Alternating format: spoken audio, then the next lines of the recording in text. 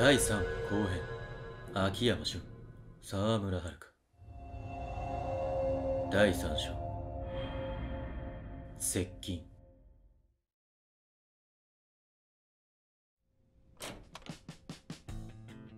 おっと、秋山さん、いいね。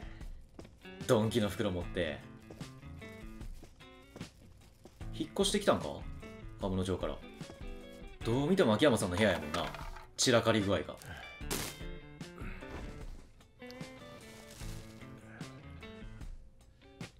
秋山さんとはるかの共同なんや、第3部は。じゃあ花ちゃんおらんのじゃん。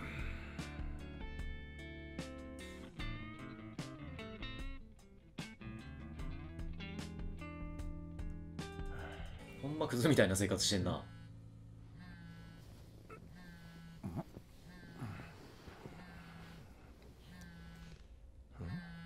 あ、花ちゃん。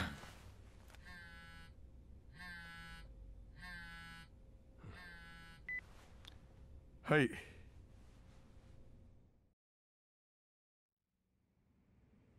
はい。あ、やっと出た。もう社長、朝まで携帯繋がらないってどういうことですか？ああ、花ちゃんね。いや、ごめん。気づいたら朝になっててさ。いつも通りやな。気づいたらどうせまた飲み歩いてたんですよね。もういい加減にしてください。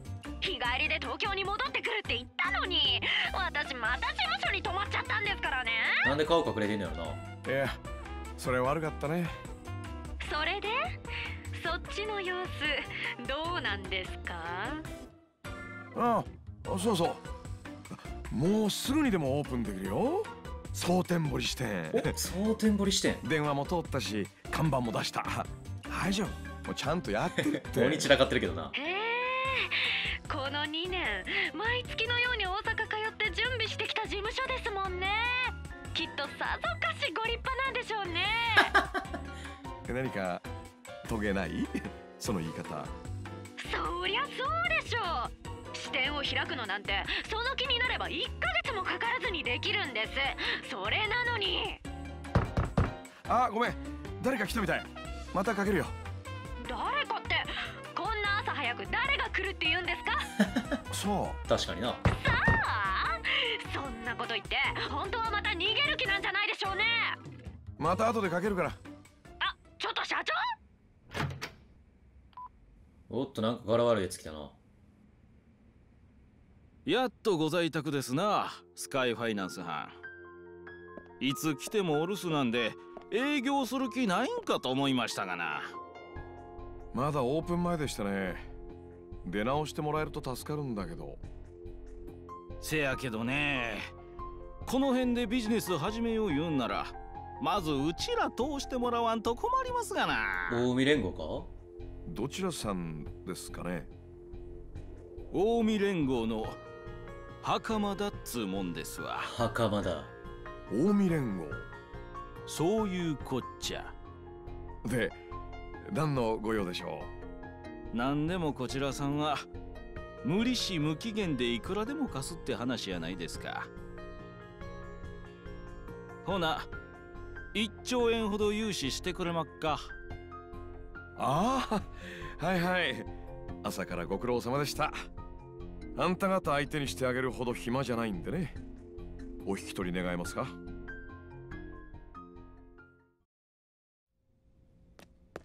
なめとんのかおめ。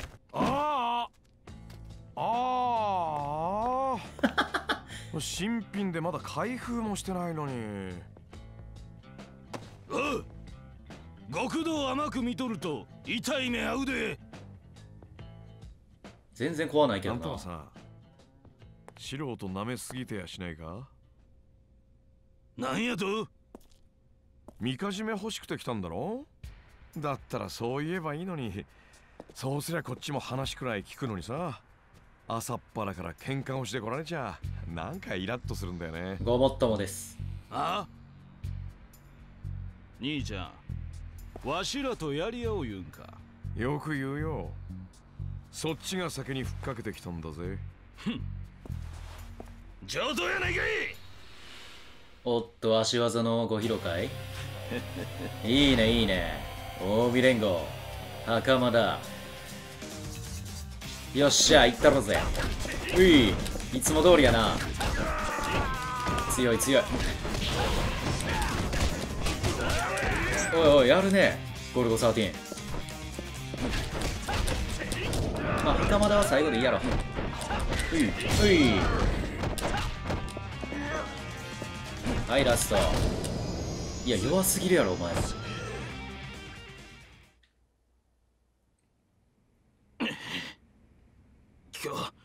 今日のところはこれくらいで許しといたる。覚えとけや。新喜劇かよ。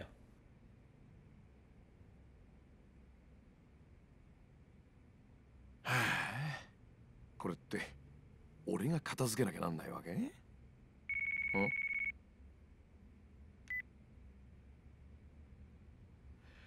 はい、もしもし。社長、よかった。大変なことが。なんや。え？今ダイナチェアの堀江さんから電話があったんです。パク社長が昨べ自殺したって。繋がってんの？なんだって？なんでなんで？それで堀江さん、パク社長がうちから借りてるお金の件で話がしたいそうです。ああ、お客さんなんや。私、今秋山さんが蒼天堀にいることを伝えちゃったんですけど。わかった。それでいい。早速行ってみるよ。それじゃあ。同じ時系列か。オッケー。アジトが使用可能になりました。はい、ありがとう。よし、じゃあ、行けばいいんか？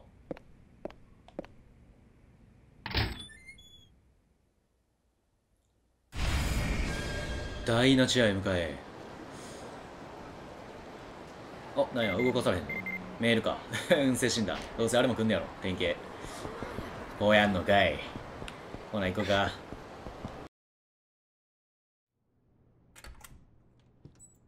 さあ、着いたよ。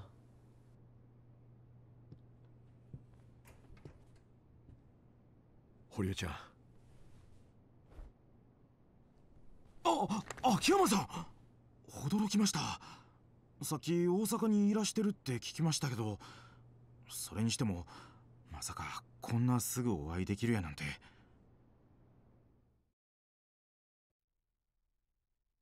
本当に自殺で間違いないわけ？いや、そんなわけないやろ。遺書が残ってました。すぐ返してもらえるようですけど、一応今警察で筆跡を鑑定中です。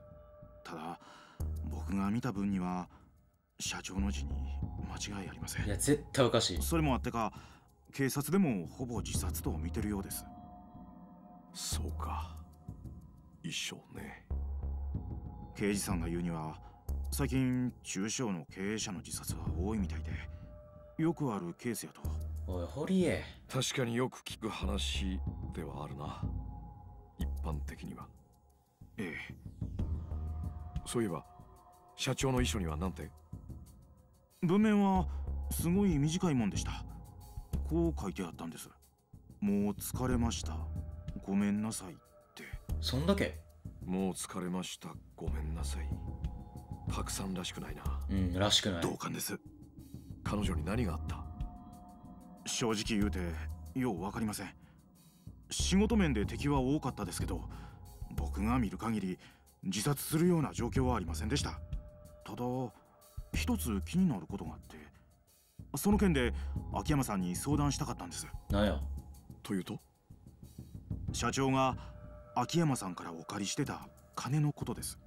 さっき確かめたんですけど、入れてあったはずの金庫からなくなってたんです。ははーん。盗まれたってこと？つまりパクさんはその金を取ってったやつに殺された？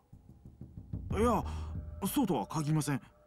社長がいつの間にかどこかへ移動させてたっていう可能性もあります。ここでペンが生きてくるわけや。社長が管理してた帳簿が見つかったらなんかわかるのかもしれませんけど、それもまだ見つかってなくて。全部金庫の中やろ。ただ盗まれた可能性もあるっていうことは秋山さんにお伝えしときたかったんです。もしそうやったら正直なところ返済の見込みが立ちません。いや、はるかが爆稼ぎ済んでくるから。まさか堀江ちゃんに払えなんて言わないよ。俺はダイナチアじゃなくてパクさんに金貸したんだからさ。人かよ。それは分かってるんですけど、あんな大金となったらやっぱり気になってしまって。なんぼかしてんやろな。しかしこんなことになって、これからこの事務所どうすんの？分かりません。この事務所はずっと社長のワンマンでしたから、僕らだけじゃどうにも。ほんまどうなんだたろう。だ社長がずっと力を入れてきた新人がもうデビュー寸前なんです。新人か。秋山さん、はるかのこと知ってたっけ？社長が沖縄にまで足運んでスカウトした逸材です。社長相当力入れて育ててたんですけど、今事務所閉めたらこれまでの苦労が水の泡に。社長はそんなことを望んでないように思うんです。堀江ちゃん、その口ぶりじゃあんたパクさんが自殺だとは思ってないね。当たり前ですよ。そんな玉やなかったでしょう、うちの社長は。ああ、まったくだ。秋山さんの方はこれからどないするんです？少し独自に調べてみるよ。こう見えても俺も金貸しだ。貸した金はきちんと回収したい。もし誰かさんがパク社長を殺してその金を奪ったってんなら、そいつからちゃんと返してもらうまでだ。誰やろな、それに今の話じゃ警察も当てにならなそうだしな。せやな。パクさんがなぜ死んだのか突き止めるためには俺が動くしか道はなさそうだ。秋山さん、最後にパクさんに会ったのは？さっき話に出たうちの新人です。今4階のレッスンスタジオにいますからご案内します。いや大丈夫だよ、一人で行ける。いやー、ちょっとほんまパクさん、俺結構好きなキャラやったのにな。悲しい。マジで死ぬよな、龍が如く。ほんま。オッケー、じゃあレッスン上な。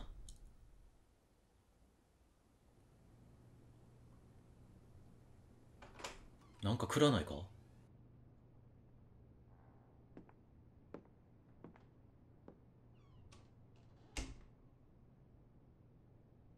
失礼、ちょっといいかな。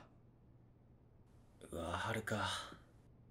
ゆうべパク社長と最後に会ったのが君だって聞いてね。少し話をさせてもらいたいんだけど。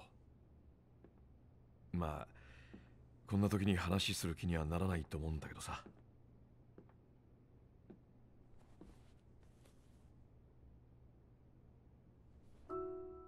君ははるかちゃんか？桐生さんところ。秋山さん。顔見知りやったか。君なのか？パク社長が売り出そうとしてた新人っていうのは。そういやさっき堀江ちゃんが沖縄がどうこう言ってたけど、こんな偶然もあるんだな。いや、ほんますごい偶然よな。秋山さんの方こそどうしてここに？実は俺パクさんに金貸してたんだよ。社長が秋山さんに？ああ、彼女関西の金貸し連中には融資をみんな断られちゃったみたいでね。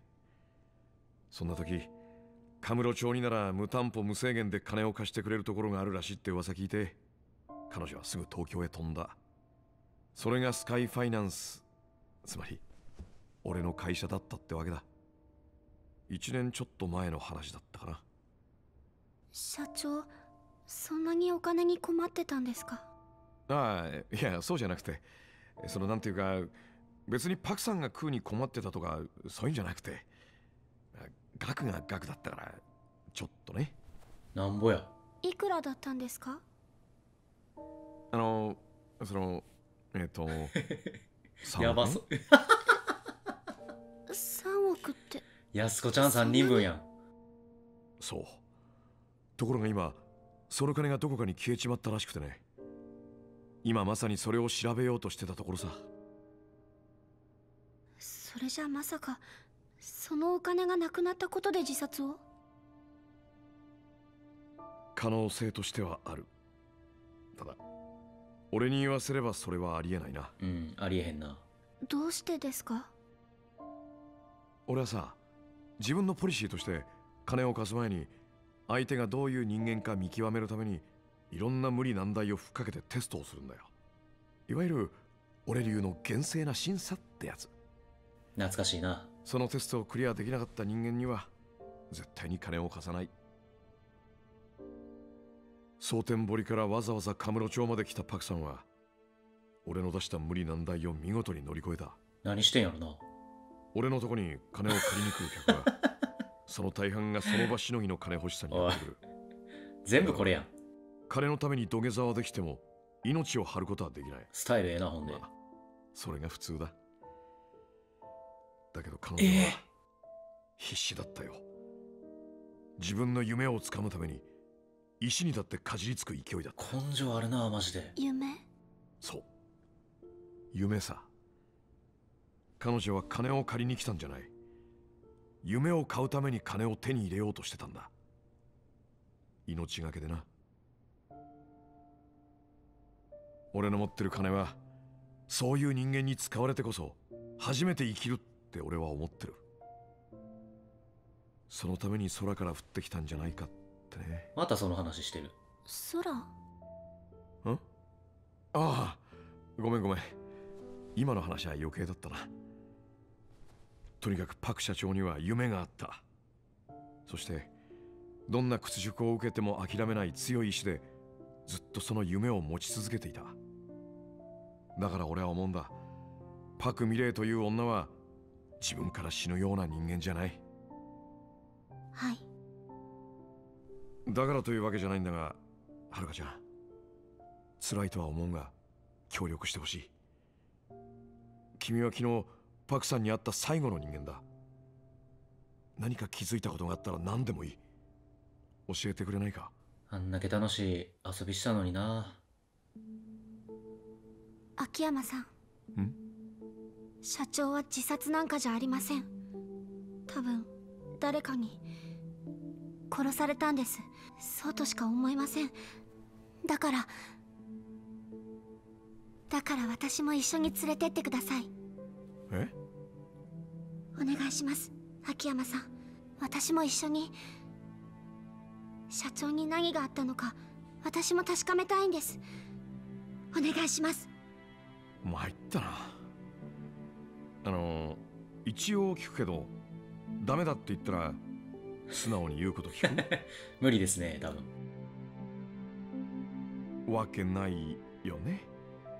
君なんて言ったってあの桐生さんと一緒に生きてきた女の子だもんね。はい。頑固やで。さてと、まずはそうだな、他殺を証明するってことになるとやっぱり自殺の現場を見ておく必要があるな。はるかちゃんにはショック大きいかもしれないけど。大丈夫です。 OK、 その意気だ。で、パクさんはどこから飛び降りたって？屋上です。このビルの5階。屋上？なるほど。まあとにかく行ってみることだな。確かに屋上行けたよな。ちょっともう嫌やわ、ほんま。なんでこうもいい人ばっかりが死んでいくんやろ。ほんで、あ、コテコテおばはんや。失礼。誰よあんた？東京のカムロ町でスカイファイナンスってお店をしてる秋山さんという方です。堀江さんが社長の件でお呼びしたって。あ、そう。秋山さん、こちら山浦さん。事務所の社員で私のボイストレーナーもやってくださってます。よろしく。どうも。それよりはるか、あんたボイストレーニングしたかったらスタジオ来いや。クリスティーナも来てる。なんかやってへんと気が紛れへんからね、こんな時は。ほならな。なんかちょっと怪しい。とりあえずサムが遺書なんかは残せへんと思うから。さてと、ここが現場ってわけか。さあ、パク社長は死んだのは何時頃なんだ。どこから飛び降りたんだ。どのくらいの高さを飛び降りたんだろう。まあいつ頃かやな。はるかちゃん、パク社長が飛び降りた時間って？今朝6時頃。今朝？近所で何かが落ちたようなドンって大きな音が聞こえたそうです。なるほどね。じゃあ別れてからだいぶ経ってるな。飛び降りたとされる場所はどこかな。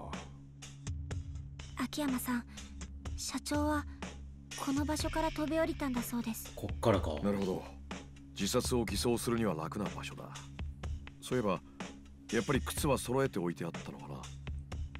ええ、そうだったみたいです。定番やな。マニュアル通り自殺のお手本といった感じか。そういうところもパクさんらしくないんだよな。なんだか誰かが自殺を演出しているようにしか思えない。そうですね。間違いない。とはいえちょっと最初はサムがなんかやらかしたんちゃうか思ってたけど、サムがなんかそんな偽造とかできる器用さ持ってないと思うねんな、チンピラみたいなやつが。ほんでどのくらいの高さ飛び降りたんだろう。ここから飛び降りるって高さどれぐらいなんだろう。いや、まあまあ高いよな、5階やから。この高さだと下手すると助かっちゃうな。うまく地面に頭から落ちれればいいけど、足から着地したら複雑骨折程度で済むこともありそうだし、それにこんな繁華街の中じゃ何より人様に迷惑をかける心配もある。普通飛び降り系の自殺する人ってもっと場所を選ぶよね。そうかもしれませんね。俺がもし自殺するんだったらもっと高くて人思いにしてるところがいいな。まあ確かにな。今わかるのはこれぐらいか。もういいんですか、秋山さん。ああ、ただ自殺が偽装されたって証拠は見当たらないな。一旦下に戻ろうか。はい。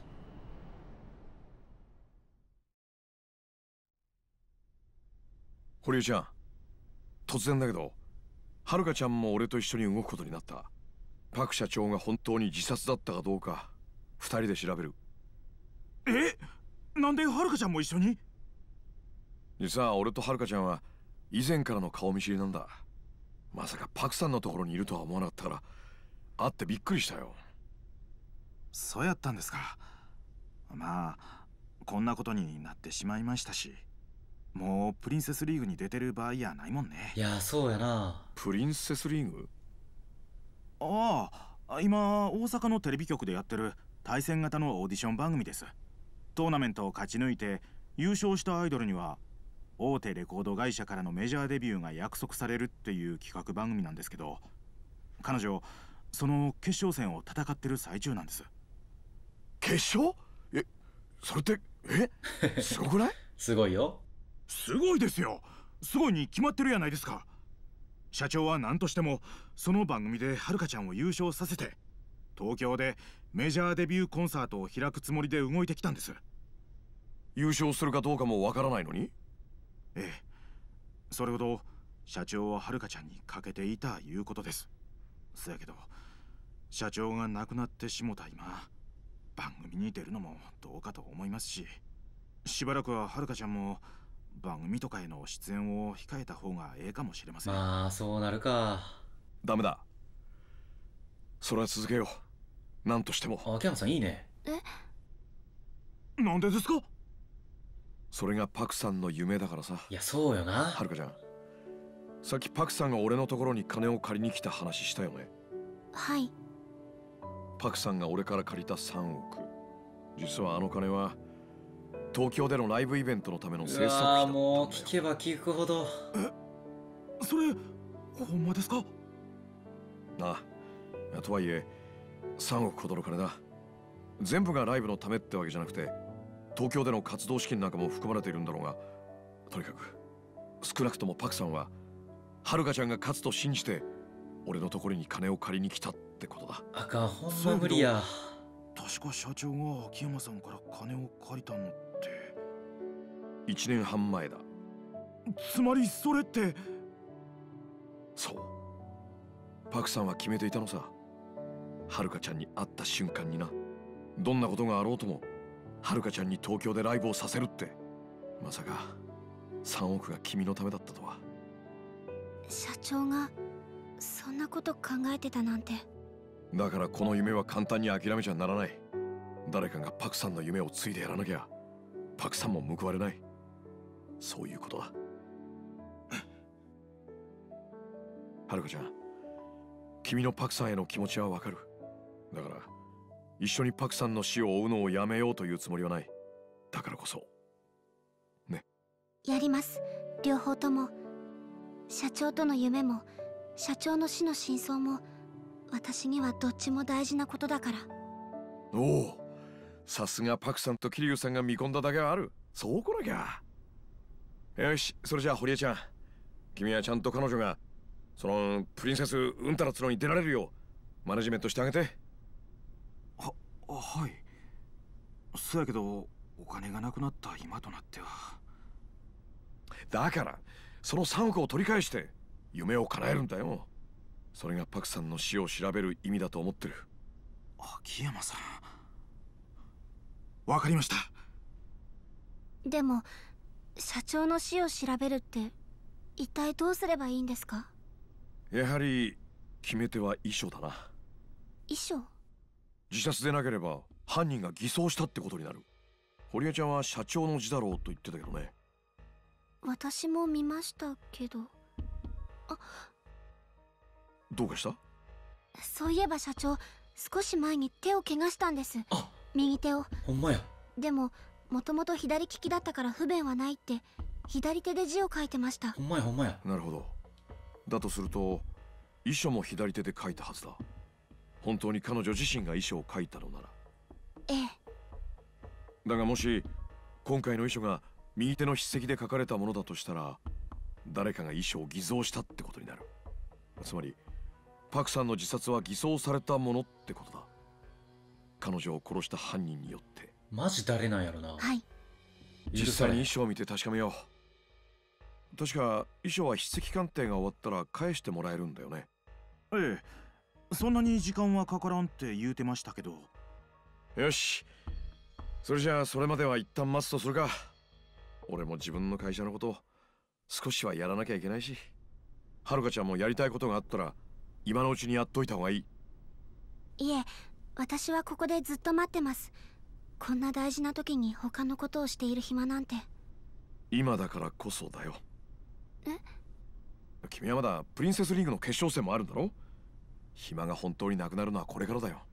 だから時間に自由の利く今のうちにやれることはやっておいた方がいい。そうですね、わかりました。それで警察から連絡あったら僕から連絡するから息抜きしといて。はい。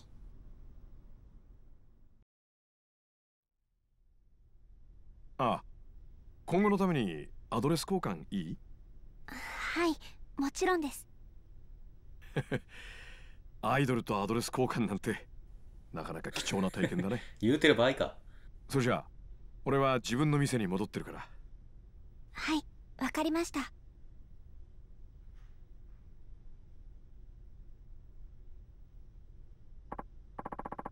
さてと、僕はここで待ってても仕方ないし、警察に行ってくるよ。その方が証拠品の返却も早いだろうし。戻るのは早くても夜になってからだと思うから、はるかちゃんはそれまで自分のやれることをやっておくといいよ。わかりました。ありがとうございます、堀江さん。これもうちの今後のためだよ。じゃあ。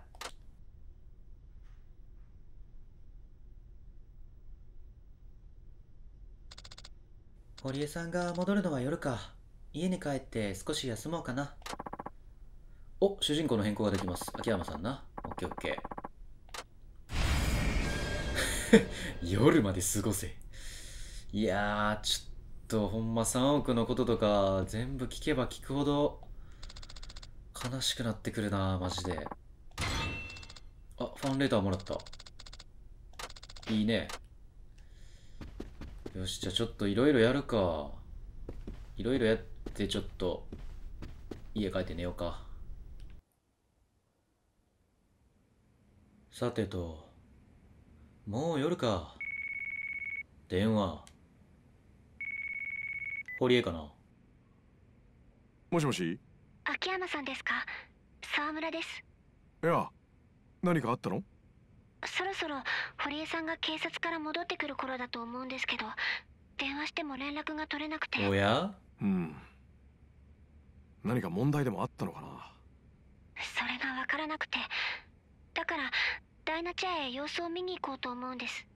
それ俺も行こよかった。実は一人だと心細くて。じゃあダイナチェアの入り口で待ち合わせでいいですか？う。 OK、 問題ないよ。じゃあまた後で。失礼します。よし、こっから秋山さんパートかな。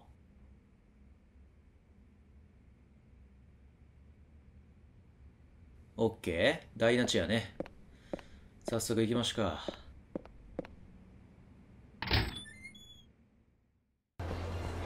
か。よし、やっと着いた。秋山さん。悪い、待たせちゃったかな。いえ、私も今来たところです。さっきまた堀江さんに電話したんですけど、やっぱり出なくて。捕まってんかな。そうか。まあいい。なら遺書が戻ってきてないかどうか自分たちで探してみよう。パクさんの遺書か。どこにあると思う？警察から戻ってきてるなら社長室の中だと思います。社長の遺品をまとめて入れたお盆がありましたから。社長室ね。あるんかな、ほんまに。やっぱり堀江ちゃん帰ってないみたいだね。そうですね。おかしいよな。秋山さん、ありました。お、こいつがパクさんの遺書か。あとは彼女が左手で書いた字もこれと一緒に見られるといいんだけど、どこかにないかな。ここで金庫か。そういえば社長、亡くなる直前に堀江さん宛てのメモを書いてました。左手を使って。そのメモがどこかにあると思います。ん？あの金庫は？鍵がかかってる。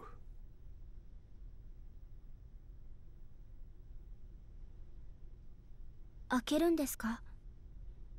なんかこの鍵変わった形してるね。そうなんよ。え？見てごらん。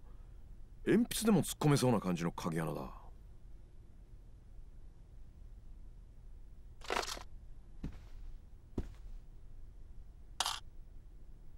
まあ合わないよね。ダメか。なわけないよね。はるか気づけ。もしかして。そう、それ。社長から亡くなる前にいただいたんです。少し早いけど私のデビュー祝いにって。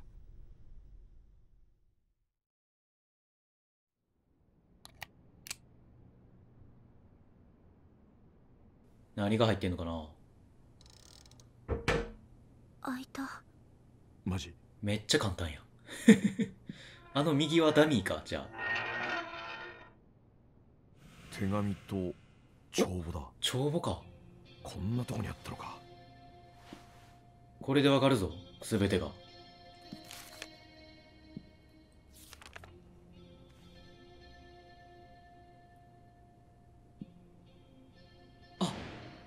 あん時の旦那からの手紙か。うわー、思い出したくないわ。社長。つらい。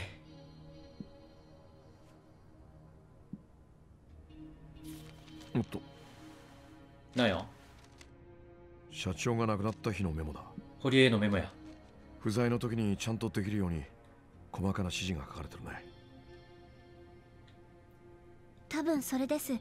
堀江さんに宛てて書いてたメモは。つまり左手で書いた文字ってことだね。さあ、照合してみようか、筆跡を。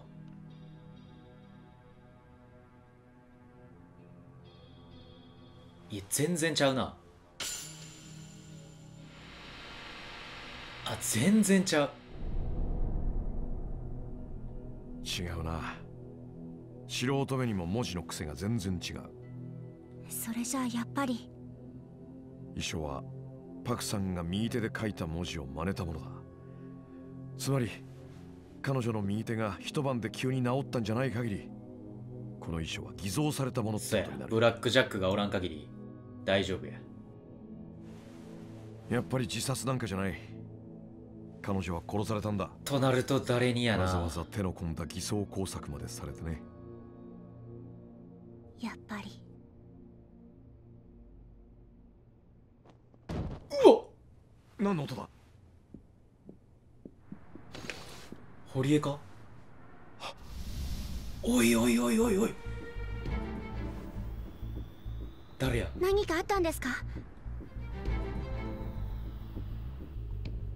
人だ。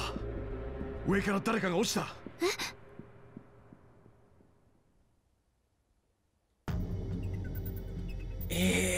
ぐー、マジで飛び降りとか目撃した人こんな感じなんやろな。鳥肌やわ。えげつなすぎる。しかも最近さ、大阪の梅田のさ、今非常階段を確認しに行かないと。あ、非常階段こっちか。大阪の梅田のヘップで飛び降りがあったっていう話あってんな。マジできついよな。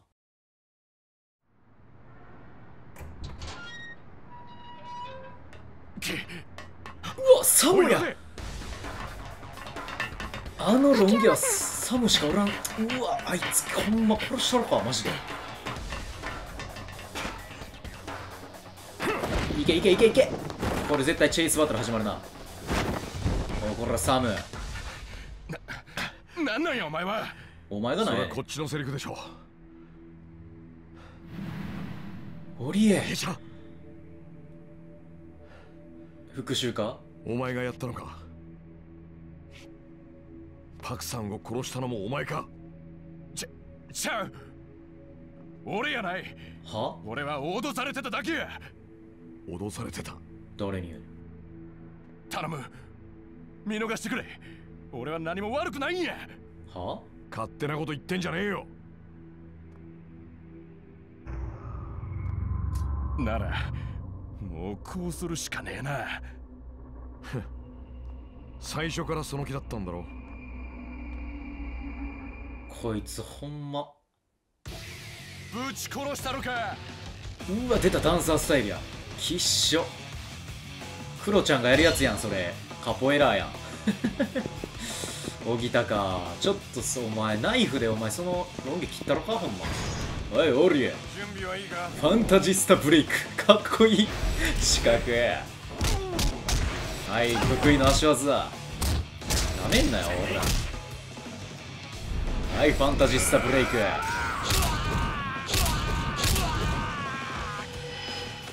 極み。かっこいいな、秋山さんのやつも。相手やお前。極み。よいしょ。おい、しょぼいなお前。そんなもんかよ。もっと来いよ。おっとおっと、変な動きだけは一丁前やな。うわ、ピュッと。やめろやめろ。危ねえ。ういうい極み。あれ、極みははい、極み。あ、まる出た。ほら、ボケ。蹴るね。うれ。いった。さらに。かっこええ、ほんま足技。さあ、来いよ。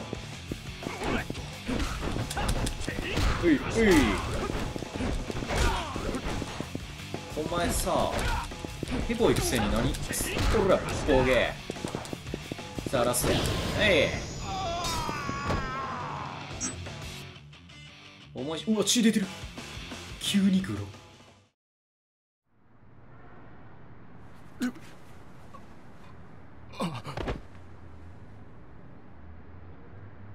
話は後で聞かせてもらうぜ。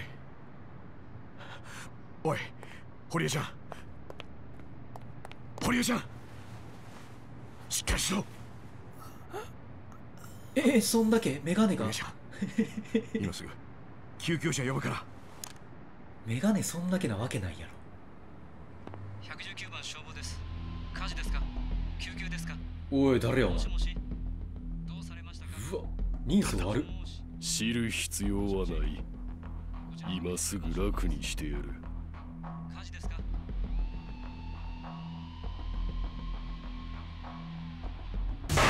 おいナイス。秋山さん。ナイスあれか。どこ見てんだよ。受け止める。こいつできる。化け物か。化け物か。うわニヤリ。はよ楽にしたる。お連戦か。謎の男。こいつはなんかついてんねやろな防御力。しゃこいよ。うわうわうわ。あそれほどでもなさそう。やめろやめろ。あれ全然弱そうだって。危ない。さあ来いよ。うらうら。おいおいそれはせこいやろ。危ない。極みうら罰連だ。さあ蹴っていく蹴っていく。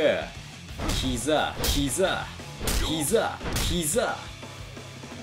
うい回し蹴りからのつま先。かっこいいなマジで。オッケー。シンプル消火器殴り。あざした。誰やお前どこのもんや。めっちゃブスやん。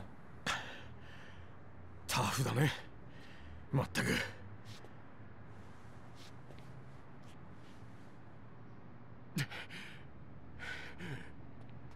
おいサム逃げんなよ。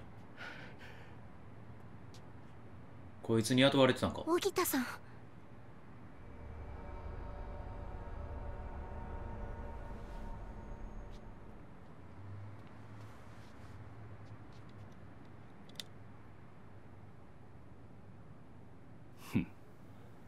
その顔覚えたで。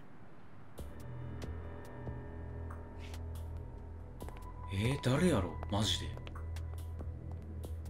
こいつもアロエヨーグルトの部下かな。堀江さん堀江さん堀江さんどうして。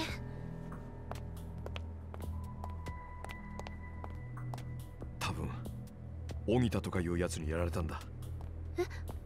荻田さんが。とにかく今は堀江ちゃんを病院に運ぼう。何としても助けなきゃ。意識はあるな。